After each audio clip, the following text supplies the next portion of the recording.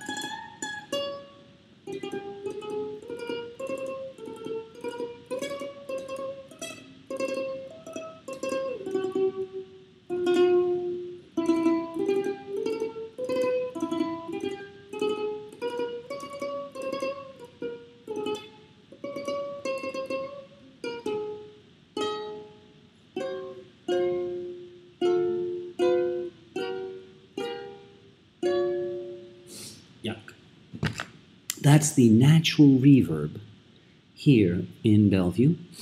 I have a room to myself. This is nuts. I can't believe how much I love this place.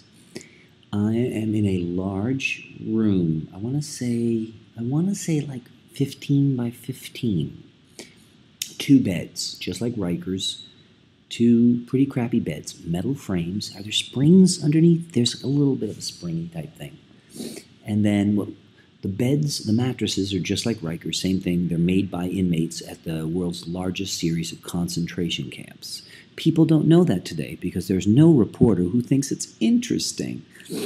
You know what's interesting? Where did Kim Kardashian have lunch today? Was Sarah Jessica Parker spotted in the West Village walking her dog? That is what reporters want to tell you. They don't want to tell you that the world's largest bunch of concentration camps since World War II are located in New York State. There are over 70 factories around New York City, the world's largest concentration of slave labor, being paid 2 cents an hour. Some are being paid 20 cents an hour. It depends on how many hours on the job. When I worked at Riker's, I was kicking ass last time. Well, 2 times ago. I was making $2 an hour working in the mess hall. I was working in the kitchen. Kick ass. Oh, I'll have to say that for my Riker's diaries, though. And it was a great job because they starved you, and plus I'm a vegetarian, so I had to steal lots of fucking food to survive. Steal fruits because they often won't give you fruits. I mean, it's a real Nazi act. And yeah, I'll save that for the Riker's diaries. I should do the Riker's diaries. You have no idea. I have hundreds of thousands of crazy stories, and most of them have never been written down because I don't have that kind of fucking time in the day. It's easier for me to do it verbally. So please pardon all the digressions, but this is the closest I may ever come to any kind of diary for most of the nutsiness in my life. So, Rikers Island, I could tell you so many stories about Rikers Island. The world's largest jail complex. It's a small island, holds 40,000 people. The world's dumbest jail complex. And a jail complex really run by the inmates. Total racket. I mean, people have no idea what's going on Rikers Island. Oh my God. But I'll save those for Rikers Diaries. The largest concentration camps on Earth today are in New York State, and they are run by the government. Needless to say, almost all of those prisons all over the state, all across this large state of New York, almost every single prisoner in it is from New York City, not from the rest of the state. How is it that most of the world doesn't have almost any of the crime that we have here? How is that possible? We have the largest police force, so New York must have the lowest crime on planet Earth. Unless those police are useless. So,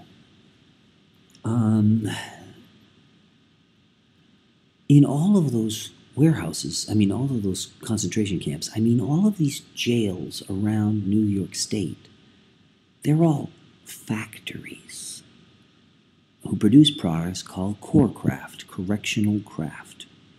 Do you understand? The world's largest army of slave laborers. You arrest a bunch of people for smoking pot or dealing pot.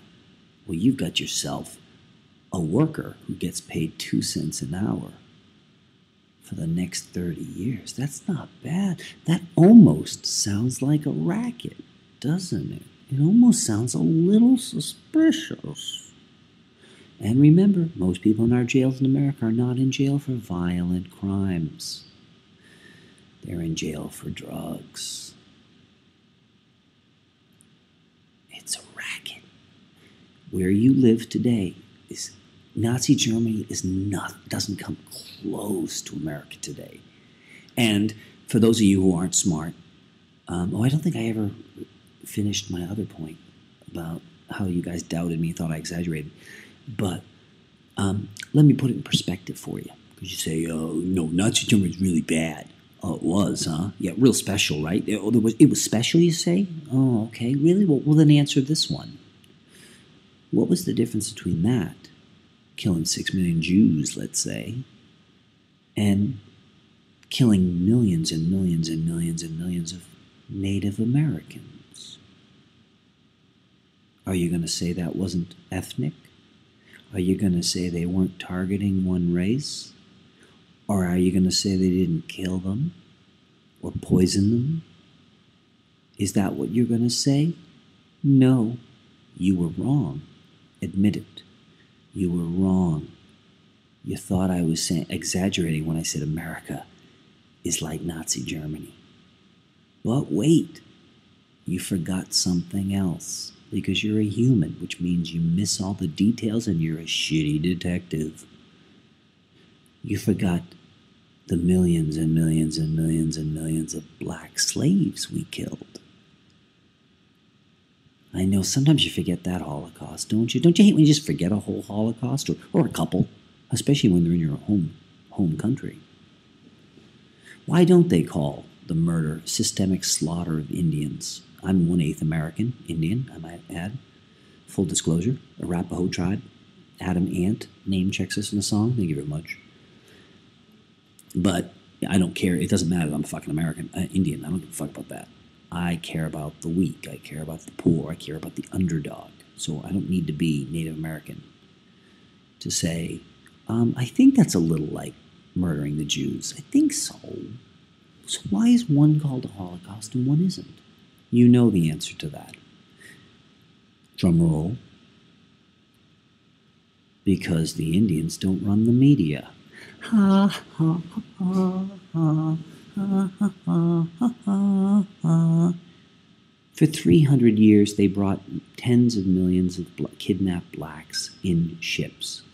And they just fucking stacked those slaves in the fucking hulls like fucking cordwood. Do you think they fed them all properly? No. Do you think they treated them well, gave them all water? No. They're sailing across the Atlantic. Any fresh water is going into the fucking kidnappers' bellies. But that's not a Holocaust. Millions of people died during those trips. Because remember, they were fucking cheap. You just go back and kidnap some more. Plus, you have men and women. Remember, if you got female and male slaves, well, who cares if a few thousand die on the fucking trip? It's cost of business. It doesn't matter. There's plenty more where they came from because you have female slaves and you have male slaves. And you can, believe me, they're going to fuck. And you're going to have an endless supply of new slaves. So what's better? Feeding all the slaves properly? When you're just kidnappers? Nope. When you're just the kidnappers who steal the slaves and then sell the slaves, you're not going to feed them or treat them well.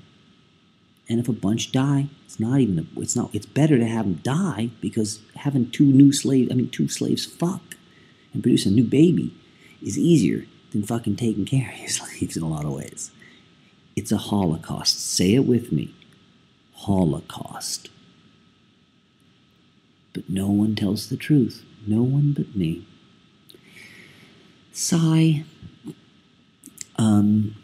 So are you still going to stick to your story that, no, America does some bad shit and some fucked up shit.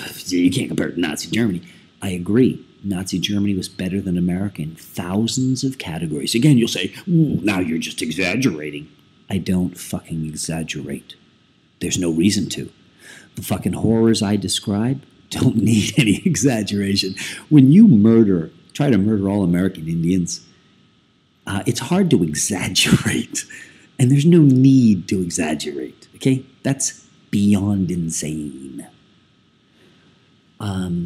So cut the shit. I don't exaggerate. I'm the most accurate human you'll ever fucking meet. So shut the fuck up, stop fucking doubting the things I say, and listen, and so I don't have to digress. Everything I say is true. Every time anyone's doubted me in the past, they were wrong. You can look it up. When I said Barack Obama was an asshole and a fake, everyone else said he was the fucking savior. When I said fucking Bernie Kerik was a criminal for 5 years, everybody said he was a hero's hero and a fucking cop's cop. Then he went to prison. No one ever apologized. I mean, you can't pick a category where I was wrong. I'm sorry. Pick any category. Science, anthropology, architecture. Pick a category. Terrorism, economics. Pick a category, and I'll go on forever with shit you never knew. Sadly, I am the smartest person that ever lived, and that's not good. My fucking brain is filled with more information than any humans in history, and it's almost all dark knowledge because it's true and it's wise. And I'm not a fucking dumb sheep who believes the crap they teach us. So, let's try and rein it back a little bit towards Bellevue Hospital. But to finish my point, America is a zillion times worse. Now, if I say zillion, that means I'm trying to tell you that I can't say trillions. I'm saying it's a fuckload beyond the amount you can count. I mean, you pick all the categories. The Nazis were pro-animal rights. America isn't. I mean, any category you want to name. Pick a category, asshole. The Nazis created the fucking Volkswagen Bug, the most reliable car of all time, fucking most popular car of all time, because they wanted the middle class to have something functional. When was the last time America did that? Never. You people don't know shit. I don't know why you offer your opinions or think I'm wrong when you don't know shit about shit. Because you don't do your homework, you lazy fucks. All you want to do is get laid and fucking eat chocolate. Human savages. Hey. So, I'm on a bed right now made by Corecraft. It was made by slave laborers for 2 cents an hour. And they're lime green, well, ugly, institutional, sad lime green. And they feel like, same as in my book, Perverted Little Creep, on store shelves near you. No, I don't even know if you can fucking track that book down. Perverted Little Creep. Google it. That's got a lot of my previous Riker's diaries. Some funny shit in there. These beds, the mattresses, they feel like it's a giant Sunday New York Times that you sleep on. It feels like it's stuffed with paper. But it's not the worst thing. I mean, I've slept on many things much worse. The other night I slept in the fucking courthouse. Come on the fucking bench. Sleeping on the court bench.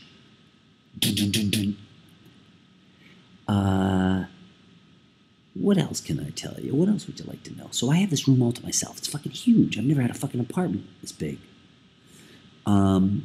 There's a bed here, and then across the room is another bed identical to it. And these beds are good because they have these things on the ends of them, metal, so people can pick them up and carry them. And it's great if you want to do sit-ups, because I never get to do any sit-ups, because sit-ups are a pain in the ass. It's best to have somewhere where you can lock your feet. Okay, that's not really interesting information. Let's move on. You enter the room, and both beds have their own lockers that have combination locks. It's very nice. They're both pretty large. I could probably fit 3 acoustic guitars upright, and then there's 3 more smaller shelves, like I think 3 microwaves could fit there. Pretty large. And you have your own combination when you come in. And then when you leave, you have to give them your combination lock in exchange for a subway car fare. That's their bribe system. Because I ride a bicycle and no one else does. When you're homeless, rather. Because I've got large windows. The room has enormous windows. A little institutional. I'm looking out at what's almost like a courtyard. So I'm looking at all the 2 other sides of the building. Looking at all these windows with all the lights on. Those are mostly lobbies, I believe. There's only I only see like 1 or 2 bedroom lights on. And the other floors, things like that. Of course, it's 1 a.m., so there's a good chance most of the homeless guys are asleep right now. And when I arrived, it was a little foreboding, and I looked, I saw the people lining up at the metal detectors, and I thought, while I was waiting, I saw the metal detectors, and I'm like, fuck, they're going through everybody's bags. Yeah, that makes sense. They're not going to want people to come here and party. They might be looking for drugs or booze. And then I was like, I have half a bottle of vodka in me. I didn't even finish that story. I'm so sad. That's one of the reasons I hate to digress, but everything I digress on is something you need to know. So it's a rock hard place. Rock hard. Let's open up a restaurant called Rock Hard Place. A shitty restaurant. And, what was I saying? When the van ran sorry to get to this. When the van ran over me and I got in the ambulance and they said, we don't have any kind of painkillers. I said, oh my God. I remember I'm nauseous. I'm sweating from being run over by a van. And it's like, I don't know if I'm going to black out or what, but the pain is beyond excruciating. And they had no painkillers of any kind. That's not humane.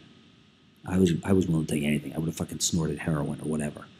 But then I was like, good, I have my emergency bottle of vodka. And I chugged the fuck out of that. And then I was flying high. So today I happen to have half a bottle of vodka. I'm being like, fuck, I don't even want to drink this right now. And that's more than I would want to drink so quickly. And I hadn't eaten much. But I was like, I wasn't going to hide it. I don't know if there was anywhere around I could hide it anyhow. But I didn't want to get busted. I remember I hadn't ever been here. I didn't know what to expect. So it's like, I don't know how strict they are. I don't know what to expect. So I better play this safe. I went across the street and chugged it. And then I was like, why? I should have planned on getting drunk to come to this place. Because what if it was really horrible? Right? What if it really stank? Or only parts of it stink, like body odor or urine. Mostly it smells like ammonia, which sucks because smelling ammonia after you go to Rikers always takes you right back to Rikers Island. It's a perfect trigger, and it's kind of awful. Of course, I've been there so many times, it's like a second home, so that's what backfires. The morons don't realize it. The more you go to jail, the less useful it is, because it's just like a fucking vacation home. you acclimate. Like I said, we didn't know that. Yeah, you did, stupid assholes, but there's too much money in jails. And that's why America has fucking the largest jail complex on earth. I bet you the Nazis never even had fucking 2 million people in custody at one time. Holy fuck. Shit. We're going to do a part 3. This has been the end of part 2.